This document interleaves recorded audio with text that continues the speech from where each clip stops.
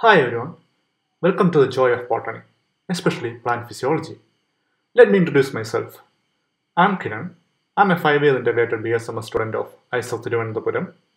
I found this is a great opportunity to talk to you about some concepts in the plant physiology. Thanks to you guys for that. Without a further ado, let's begin.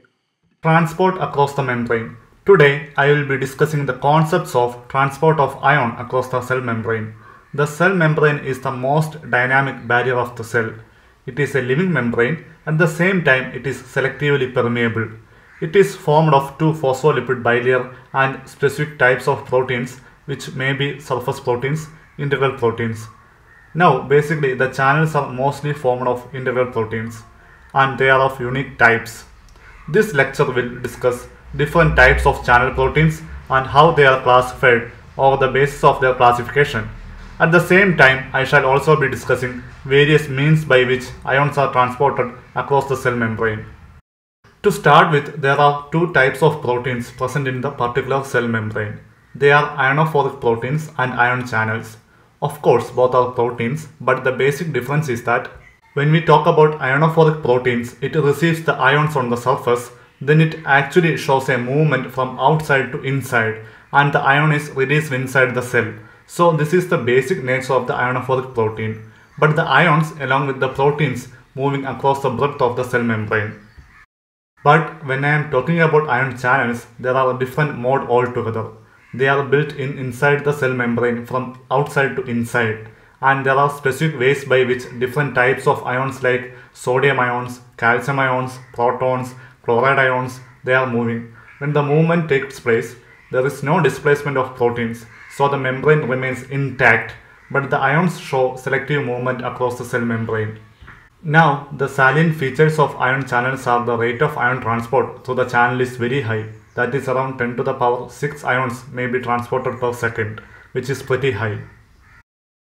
And the ions pass through the channels down their electrochemical gradient, that is from higher to lower, and when they are moving from higher to lower, they are actually following the concentration gradient, so there is no energy involved. But when they are moving against the gradient, there should be some energy involved, and this energy comes from ATP.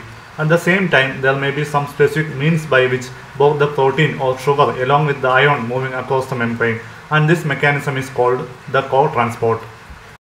Classification of channels on the basis of gates. The first type will be the voltage gated sodium channel or voltage gated channel. These channels are represented by a specific protein with specific outer component and inner component, and at the same time there is a particular voltage sensing alpha helix in there, and there is also a channel inactivating segment on the lower side, that is on the cytosol side. What happens is when the particular sodium ion is present more outside, it has to come in and create a concentration gradient, and this particular condition is called the polarized state. So what happens is whenever the sodium ion is moving inside, it is called depolarization, and this depolarization may occur in around 0.1 millisecond. And whenever this particular movement takes place, sodium ions move in and the alpha helix is opening the channel, and the channel inactivating component remains inactive. And after the sodium ions have moved in, there will be a positive gradient inside the surface, and the channel becomes inactivated or it closes. This way, selectively, sodium ions are moving in and out of the channel, which is controlled by the voltage. The next one is the voltage gated potassium channel. In this particular case, originally when it is closed, it is in a polarized state. It becomes depolarized by the same way, that is minus 70 millivolt is the resting potential. It will come to plus 30 millivolt when the channel open, and at this point of time potassium ion will move out and the channel will close again. So this movement from minus 70 to plus 30 millivolt and again plus 30 to minus 70 millivolt will continue. So the phenomenon is polarization, depolarization and repolarization, by which the ions are moving in and out of the cell membrane. Please keep in mind that when I am talking about the cell membrane, it is informed for plants, animals and every living membrane. Next, I will talk about the voltage gated calcium channel. It is also a relatively complex type of channel where there will be an alpha segment, beta segment, gamma segment and delta segment. 4 segments are there, of which alpha 1 is the most important component, and it is formed of 4 subunits, and the first subunit is formed of 6 further units. So that is the most important channel through which ions moving. Along with that, there will be a side chain built inside the membrane, which is the gamma and the delta. And at the same time, there will be other alpha 2 and beta segments respectively outside and inside of the membrane. So this is a really very intricate, actually helps in selective absorption of calcium ion inside the cell. Next is hyperpolarization activated cyclic nucleotide gated channels. Here also there will be the central channel with the S1, S2, S3, S4, S5, S6 subunits, and the S4 subunit is actually the operating channel. The only difference is that in this particular case, sodium or potassium ion move in or out with the help of some particular nucleotide like cyclic AMB or cyclic GMB, which will facilitate the opening and closing of the ionic channel. Next is the voltage gated proton channel. This particular channel is actually a uniform channel having 4 outer components and 4 inner components, and this entire channel is actually having inner core through which the pore is occurring, and that helps in uniform movement of proton or H plus ions, and it is normally in one direction, so it is also called uniport. Now let me talk about another type of channel which is called ligand gated ion channel. Now what are ligands? Ligands are specific compounds which will bind with that particular channel, and that makes the channel active. So whenever that particular component is not binding, the channel remains inactive. We can also consider some special type of channel. One of them is the inward rectifier potassium channel. It is so called because there will be a particular chemical substance which will bind to a particular receptor, and because of that there is a change in the inner surface, and thereby the particular ionic channel close to it become active. In this particular case, acetylcholine, which is a common chemical compound, will bind with M2 receptor, as a result of which the alpha component is separated from the beta and gamma component, and that will bind with the specific potassium channel, making it active. And whenever the channel, that is a KACH, is active, it will not only allow the outward movement of potassium, but will also facilitate movement of other compounds like polyamines or magnesium, etc. So what I am trying to say is that the channel is activated by a specific receptor, which is in turn is activated by a chemical compound, which is a sort of chain process by which this ionic movement takes place. We come to another type of special channel called calcium activated potassium channel. So originally it is a potassium channel having S0, S1, S2, S3, S4, S5, S6 subunits. Between S5 and S6 subunits, which is built in inside the membrane, there is RCK1 and RCK2 side chains. And this particular RCK2 has got a specific receptor which will bind with calcium, and the moment it binds with calcium, the channel becomes active and it will allow the movement of potassium ions from inside to outside of the cell. Another very interesting special type of membrane is called tandem pore potassium channel. Now this particular potassium channel is having an alpha subunit where there are 4 transmembrane domains, and this 4 transmembrane domain is having 2 pore forming loop P1 and P2, which is arranged in a chain, and this outer surface is having a tetramer, inner surface is also having a tetramer. So basically this channel will only become functional whenever the 2 alpha subunits are joined, and they help in the movement of potassium ions from inside to outside of the cell. Another interesting channel is the CNG channel or cyclic nucleotide gated channel. This particular channel is also having 4 subunits with the common pore, but the difference is that each of the subunit is binding with a cyclic nucleotide like CAMB or CGMB, and this particular alpha subunit is also having specific hydrophobic cylinder, and the S4 segment is having a voltage sensor, and this voltage sensor will allow voltage dependent transport of ion between S5 and S6, and this cyclic nucleotide binding domain is normally in the C terminal end of this particular protein channel.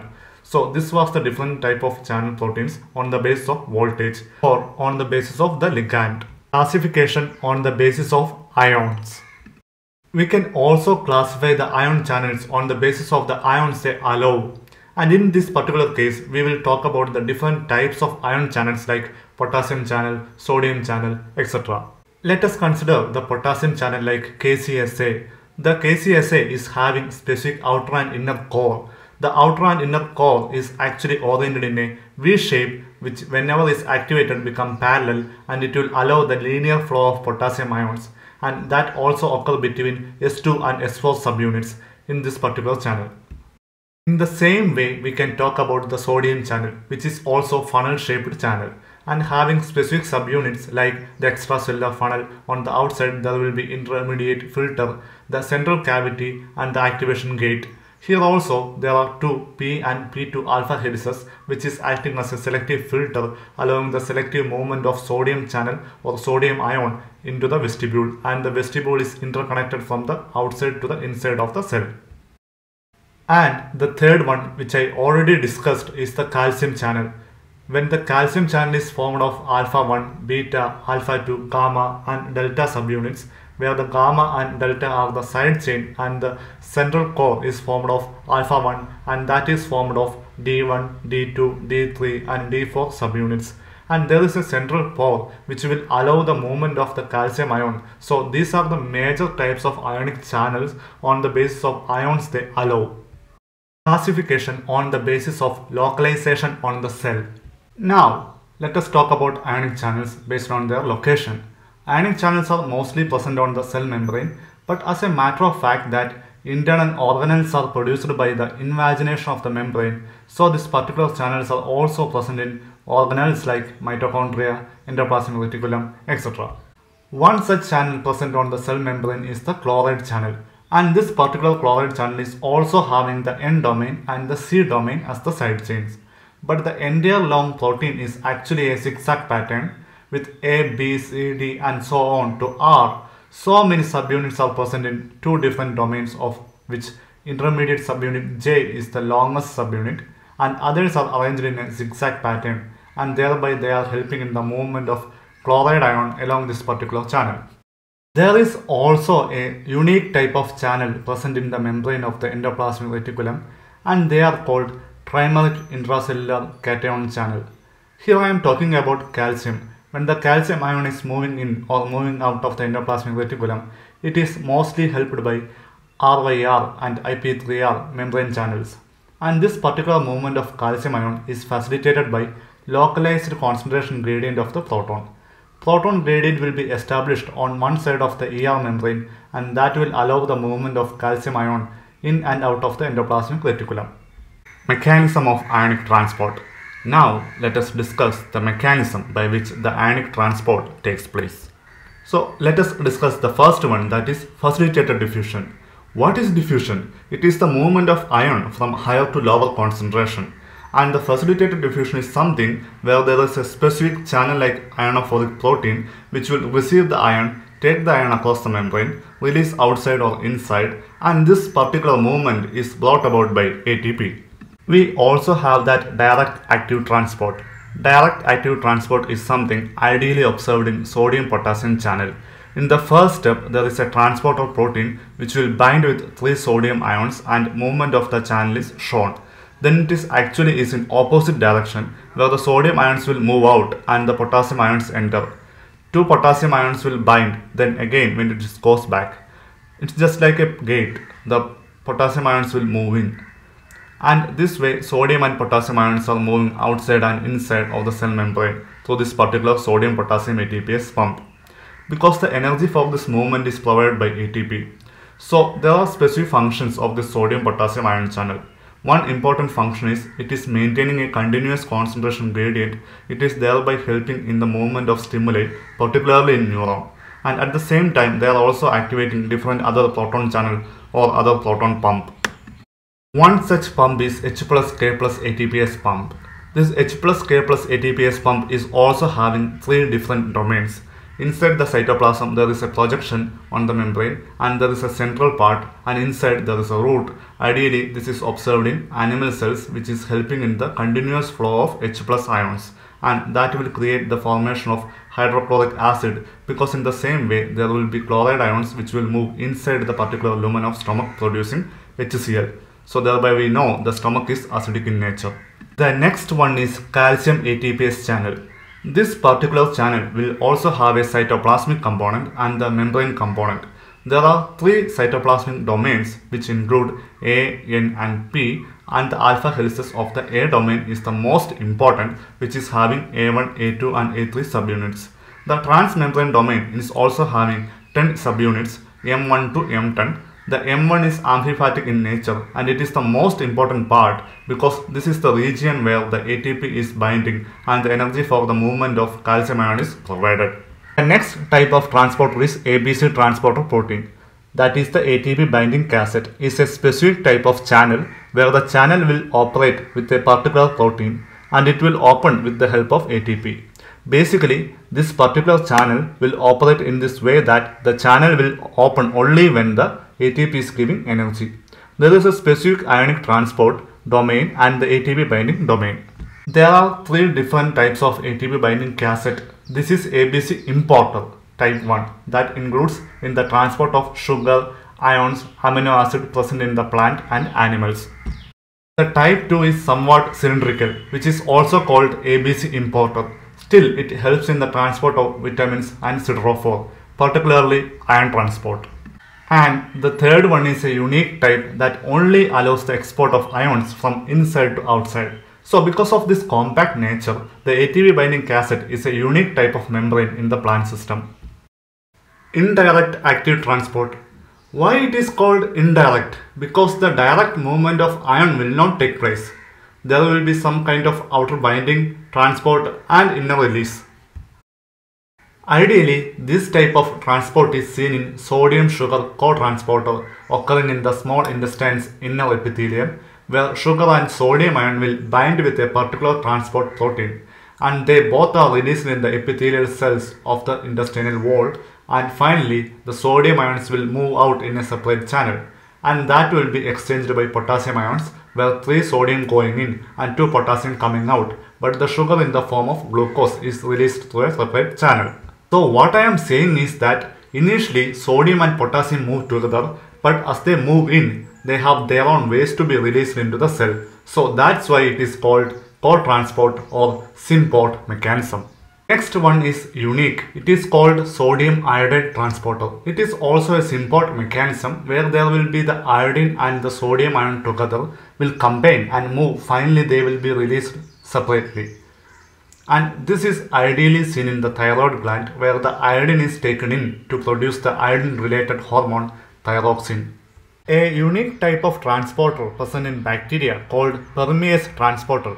What is permease transporter? There will be a specific channel on the bacterial membrane that allows the movement of lactose and an enzyme called galactosidase permease.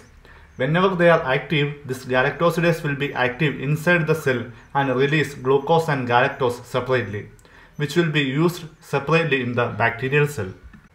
Another type of movement where I have already told you, when a particular calcium ion is moving out, there will be sodium ion moving in and potassium ion moving out. So it is an antiport system, which is also called sodium potassium antiport or sodium calcium antiport mechanism. Diseases associated with ionic channels.